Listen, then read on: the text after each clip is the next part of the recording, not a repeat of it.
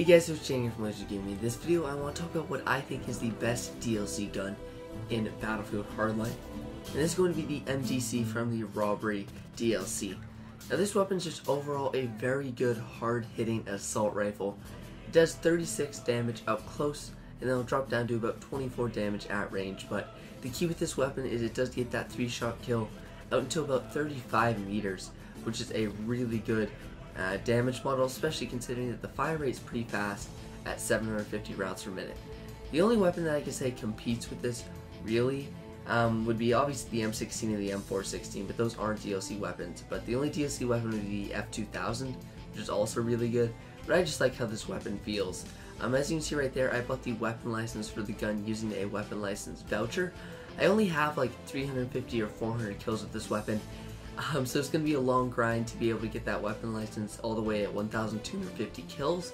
So I just decided to use the voucher that I had, which I think is by far the best thing you can get out of battle packs, because it allows you to sort of bypass that unlock process that takes a really long time for certain weapons. Now the main downside for this gun is going to be its high recoil. Despite having really good damage, it obviously does have pretty high recoil, and it could be considered somewhat of a hybrid between a battle rifle and an assault rifle because of its high recoil. But when you're able to control that, it does absolutely dump truck people.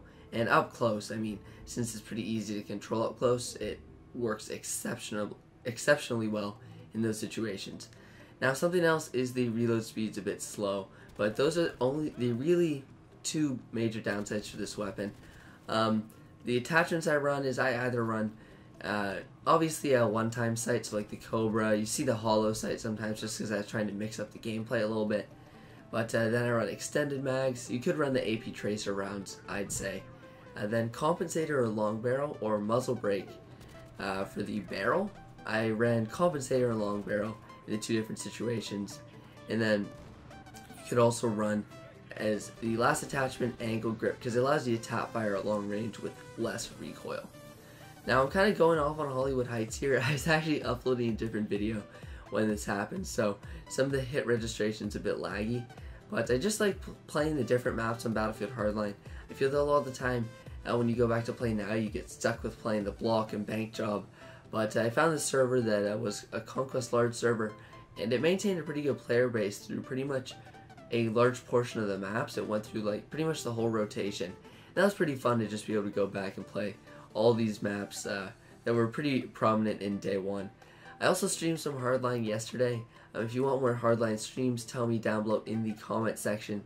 If you want Battlefield 1 streams or any streams of any other game, tell me that down below in the comments as well. But it's just really fun to stream Hardline because you get to look at that nostalgia. I was using the R933 a bit. Also using the AKM because some of you guys requested that. It's just really fun to be able to go back and use those old weapons that I can remember using them like nearly 2 years ago, which is just crazy to think that that was 2 years ago. And that's pretty much when I started this channel. But the MDC, I also remember when the Robbery DLC came out.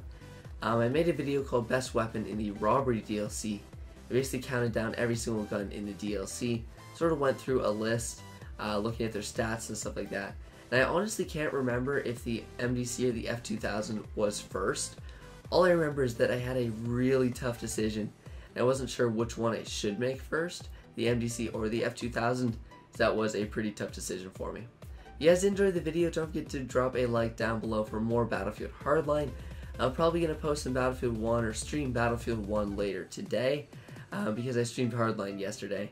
So don't forget to stay tuned for that on my channel. Subscribe if you are new here. But that's what it is for you guys. Thanks for watching, and I'll see you guys next time.